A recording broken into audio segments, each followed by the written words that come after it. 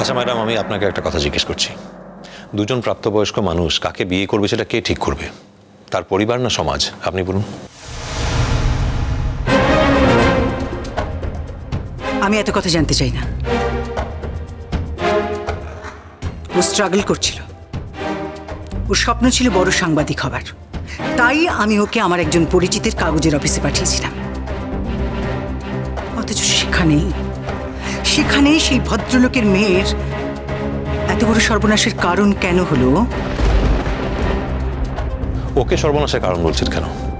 যদি কিছু বলতে হয় তাহলে আমাকে বলুন। বিয়ে করার আগে তো আমি ওর কাছে গিয়েছিলাম, ও তো আমাকে ছেড়ে চলেই গেছিল।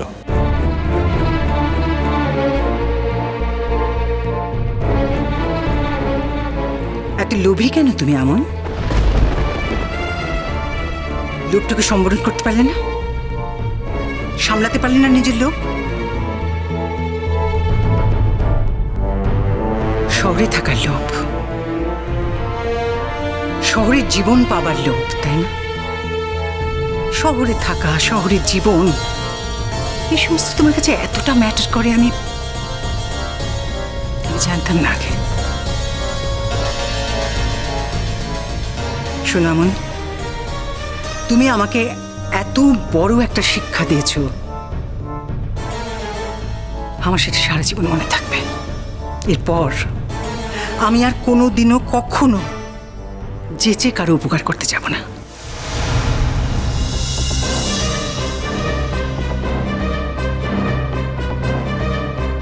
তুই আমাকে ভুল বুঝছিস দিদিমণি। কিচ্ছু ভুল বুঝিনি তোমাকে, কিচ্ছু ভুল বুঝিনি আমি। তোমার মতন একটা মেয়ের কাছে আমি এটা আশা করিনি। এমন আমার মনে হয়েছিল যে তোমার মধ্যে এতটুকু সততা আছে, এতটুকু সংযম আছে, যে সেই সততা, সেই সংযম দিয়ে তুমি যে কোনো লোভকে ঠেলে দিতে পারো। একজন শহরের ছেলে তোমার প্রতি নজর দিতেই পারেন, কিন্তু তুমি সেই নজরকে ঠেলে উপেক্ষা করতে পারলে না। জানতে না তুমি তো জানতে যে অঙ্কুরের সঙ্গে মেধার বিয়ে ঠিক হয়ে গিয়েছিল। ওদের বিয়েটা হতো কি হতো না সেটা তোমার জানার কথা নয়, কিন্তু তুমি কেন এত বড় একটা কারণ হয়ে গেলে? ওদের বিয়ে ভাঙার পেছনে তুমি কেন এত বড় একটা কারণ হয়ে গেলে? বলতে পারো আমাকে?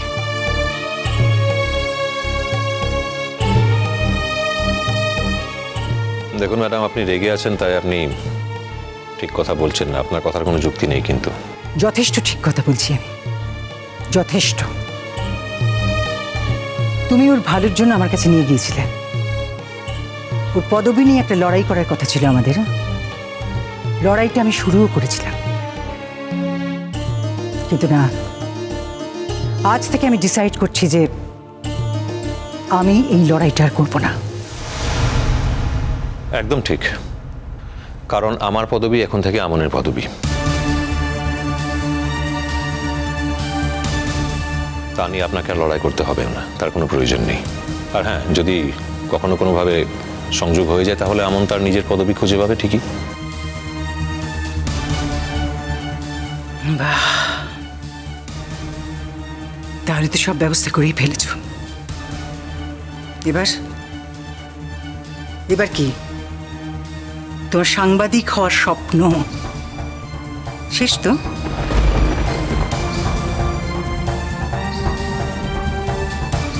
দেখুন, আমাদের যা ক্ষতি হবার তা তো হয়েই গেছে। আর আমার পরিবারের একেবারে সর্বনাশ করে দিয়েছে মেয়েটা। আমরা ভালো মানুষই করে ওকে রেখেছিলাম। আমার ছেলে বোকামি করে একটা গ্রামের মেয়েকে বিশ্বাস করে এনেছিল। আমরা ওর সেই বিশ্বাসের মর্যাদা রাখতে চেয়েছিলাম, আমরা ওর ভালো চেয়েছিলাম, তাই রেখেছিলাম।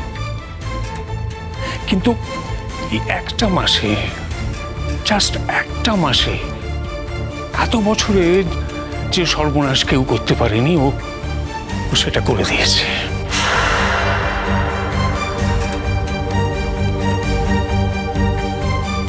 বারবার তোরা সকাল মিলে আমাকে বিদ্ধিস কিনে।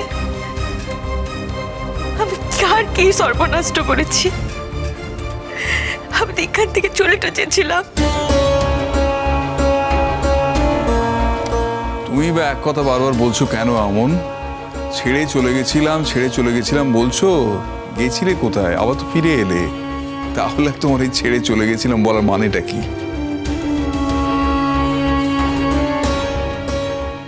এনিওয়ে, তুমি আমার সঙ্গে আর কখনো যোগাযোগ রাখবে না। ম্যাডাম, আপনি না চাইলেও আপনার সঙ্গে যোগাযোগ রাখতে যাবেই বা কেন? দেখুন, আমি তো ওর হাজবেন্ড, ওর হয়ে আমি কথা দিচ্ছি, ও আপনার সঙ্গে আর কোনো যোগাযোগ রাখবে না। তাহলে তো হলো। আর আশা করব এরপরে আপনার আর কিছু বলার নেই।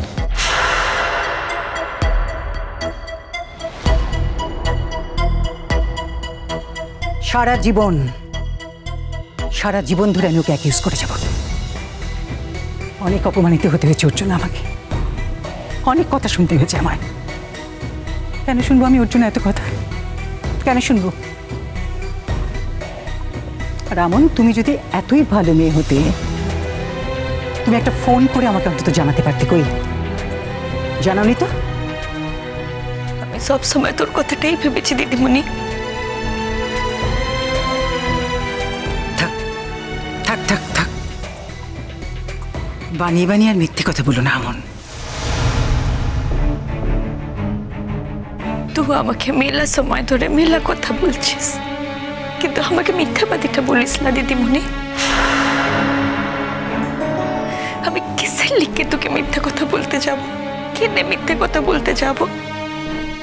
হ্যাঁ, তুই আমাকে সাহায্যটা করেছিস। একদিন আমি তোর কাছে কাজটা চাইতে গেছিলাম, আর তুই আমাকে সে কাজের যোগাযোগটা করিয়ে দিয়েছিলি। সেই কাজটা আমি করতে পারিনি, সেটা আমার দোষ না, মানে এটা ভুল। তুমি যোগ্য নও, এই কথাটা ভুল। তোমাকে যে কাজটা দেওয়া হয়েছিল তুমি খুব সুন্দরভাবে কাজটা করেছিলে, আর কাজটা করে তুমি তোমার যোগ্যতা প্রমাণ করেছো। তোমাকে কাজটা করতে দেওয়া হয়নি, আসলে সুযোগ দেওয়া হয়নি।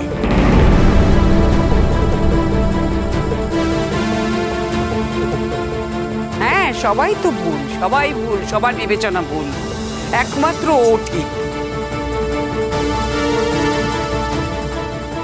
তাই তো?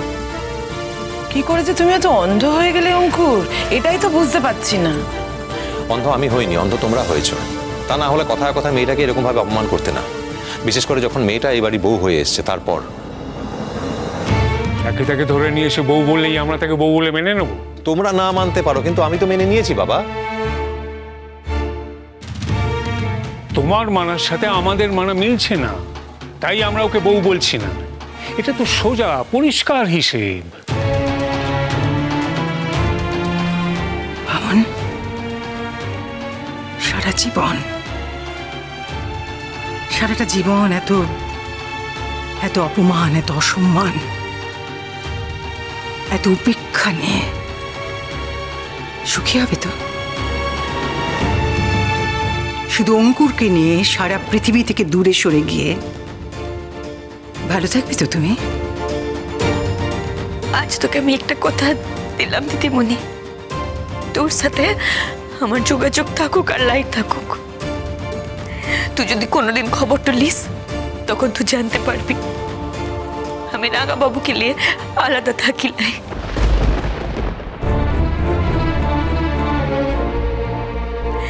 রাঙা বাবু যে বাড়ির ছেলে, সেই বাড়ি থেকে আমি ওকে আলাদা করি নাই। আমাকে গরিব মানুষরা পড়ালেখা শিখাইছে, মানুষটা করেছে, তাদের কিচ্ছু নাই, কিন্তু তাদের কতগুলো মূল্যবোধ আছে। তারা কখনো শেখাইলাই আমাকে স্বার্থপরের মতন, একার মতন বাঁচতে।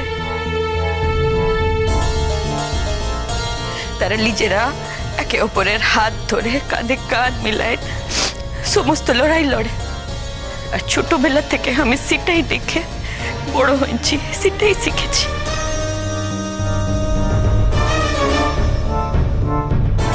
আমাকে এই বাড়ির মানুষরা যতই অপমান করুক, যত উপেক্ষা করুক, আমি জানি এই মানুষগুলান রাঙাবাবুর নিজের লোক, আর রাঙাবাবু লিজের লোক মানে আমারও লিজের লোক।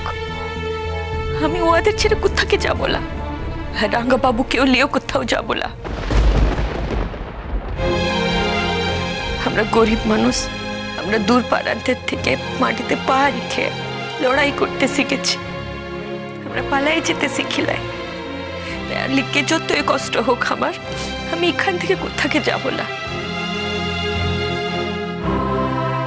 যদিও তোর দেখার প্রয়োজনটা হবে না, কিন্তু একদিন তুই বুঝবি, তুই আজ যে কথাগুলো আমাকে শোনাই গেলি সেগুলো ঠিক কথা শোনালি না।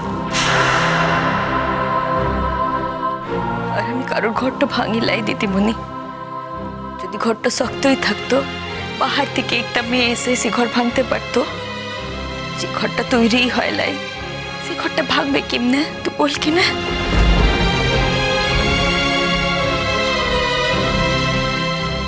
বাবা, তুমি যে এত কথা বলতে জানো সেটা তো জানতাম না। কথা কি মানুষ এমনি বলে ছোট মা? অপমানে অপমানে যখন মানুষের পিঠ দেওয়ালে ঠেকে যায়, যখন সারা পৃথিবীর মানুষ তাকে দোষী দেখাই দেয়, তখন কি সে লিজ্জার আত্মরক্ষার জন্য একবার তো মুখ খুলবে না?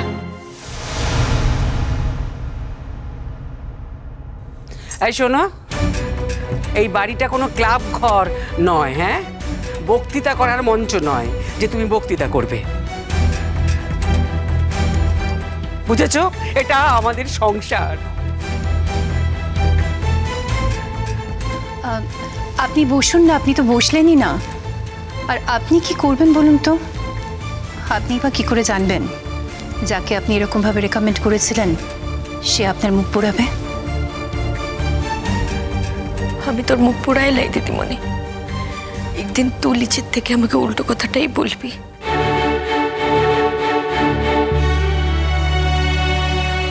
হয়তো একদিন এই মেয়েটাই গিয়ে আপনার মুখ উজ্জ্বল করবে, আর তখন আপনি গিয়ে ভাববেন যে ভাগ্যিস একদিন মেয়েটাকে আমি রেকমেন্ড করেছিলাম। কারণ অসম্ভব বলে এই পৃথিবীতে কিছুই নেই, তার আগে থেকে নিশ্চিত করে কিছু বলা যায় না। হ্যাঁ ঠিকই তো, ও যে আমার মুখ কত উজ্জ্বল করবে সে তো আমি দেখি বুঝতে পারছি। একটা কথা আছে, দিনের শুরুতে সূর্য উঠলেই বোঝা যায় যে দিনটা কেমন যাবে। এও অনেকটা সেরকম। ওর এখনকার আচরণ দেখে আমি খুব ভালো বুঝতে পারছি যে ও ভবিষ্যতে আমার কতটা মুখ উজ্জ্বল করবে।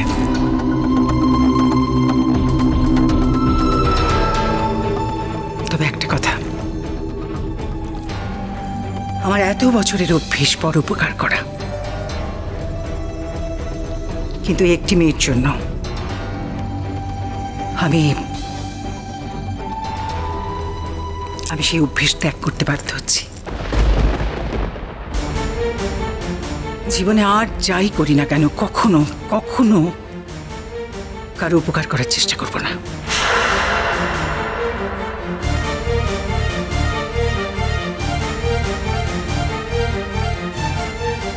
আপনি শিওর? Yes, I am. এত শিওর হয়ে বলবেন না ম্যাডাম। অনেক ক্ষেত্রে আমাদের জীবনে কাল কি হবে আজ থেকে জানা যায় না, তাই বলছি। আর হ্যাঁ, আর একটা কথা, আপনারা সকলে মিলে আমনকে যখন খুশি অপমান করতে পারছেন, নানা রকম কথা শোনাতে পারছেন, কারণ এটা আপনারা জানেন যে এই শহরে আমনের আত্মীয় বলে কেউ নেই, আমনের নিজের বলে কেউ নেই যারা আমনের অপমান হলে তার পাশে দাঁড়াতে পারে। আমি আজকে আপনাকে বলছি, আমি একদিন আমনের পরিচয় তৈরি করব।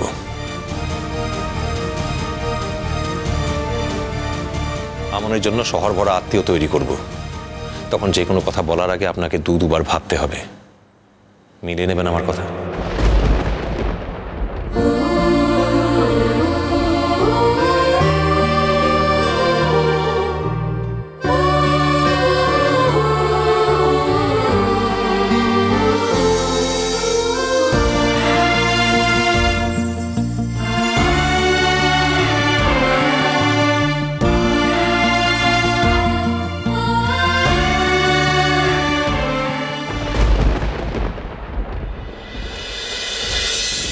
আসতে পারি?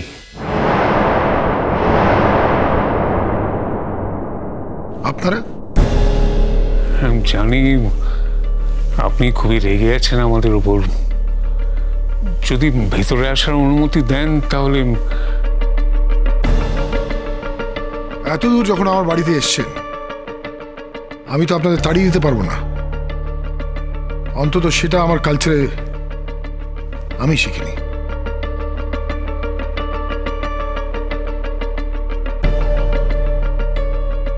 আসুন আসুন।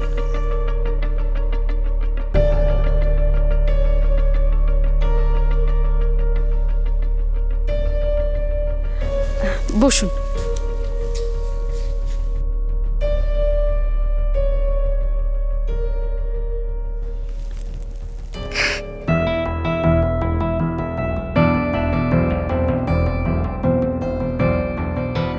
কেমন আছো মেধা? ভালো থাকার চেষ্টা করছি জেঠুমনি। এই বিয়েটা আমরা মানিনি। আমাদের সব স্বপ্ন শেষ করে দিল ওই মেয়েটা। বিয়েটা যখন মানেননি, তবে কন্ট্রাডিকশন হলো যে মেয়েটাকেও দূরে ঠেলে দেননি। আপনার ছেলে যখন আমনকে বিয়ে করে নিয়ে এসেছে, তখন আপনি মানুন না মানুন, সে তো আপনার ছেলের বউ। আমরা ওদের একসঙ্গে থাকতেও দিইনি। জোর করে আটকে রেখে কি লাভ? মেজমা, কেন এই ছেলে মানুষগুলো করছো তোমরা? আমরাও এর শেষ দেখতে চাই। একটা মেয়ের এত ক্ষমতা, একটা ঠিক করা বিয়ে ভেঙে দিয়ে ও আমাদের বাড়িতে ঢুকে পড়বে আর আমরা সেটা মেনে নেব? এটা তো হতে পারে না। সকালবেলা আবার ভালো মানুষই করে চা নিয়ে এসেছিলাম, ছুঁড়ে ফেলে দিয়েছি আমি। আমি বুঝতে পারছি না এইসব কথা শুনে আমরা কি করব। দাদা, আমি মন থেকে কিছুতেই মানতে পারছি না মেধা না হয়ে অন্য কেউ আমার ছেলে।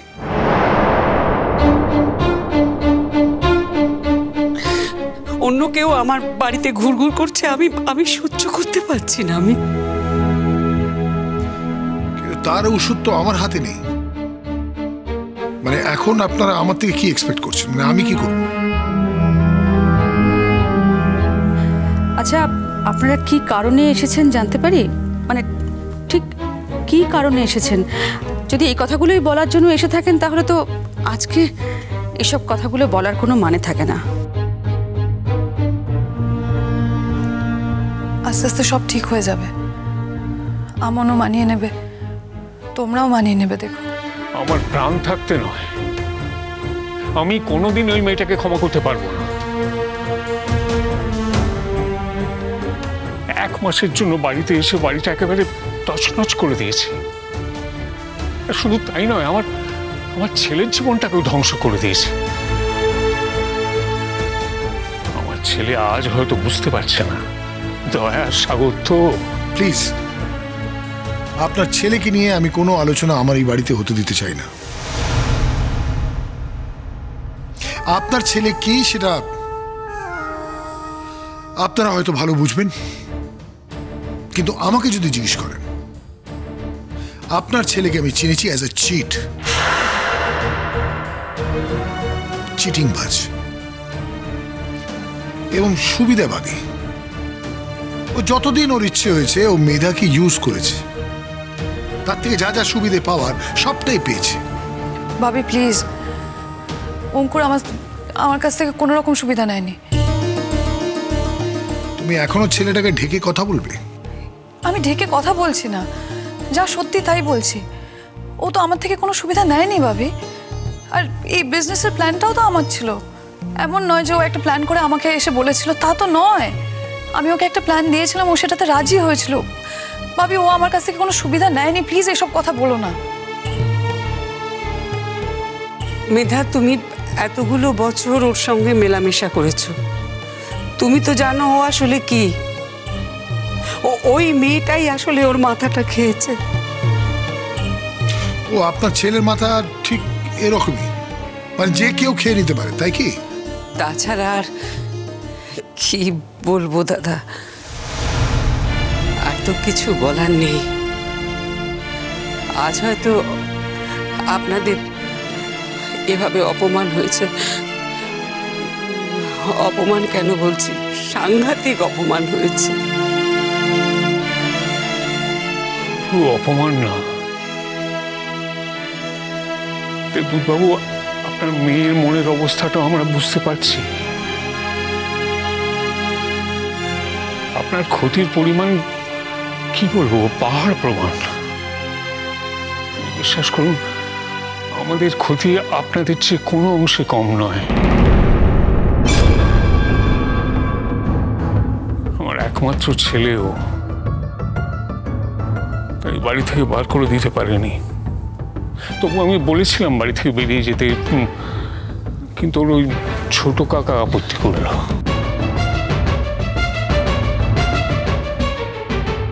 বলল বেরিয়ে গিয়ে কোথায় থাকবে, কি করবে, কি খাবে। তোমার ছেলে সে খেতে পারছে না জানলে তুমি কি খাবার মুখে তুলতে পারবে?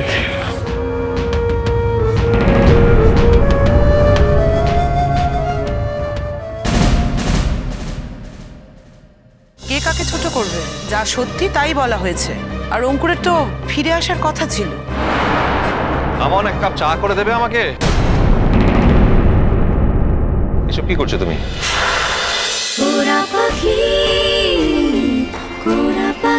চলো চলো চলো চলো চলো পাল্টাই।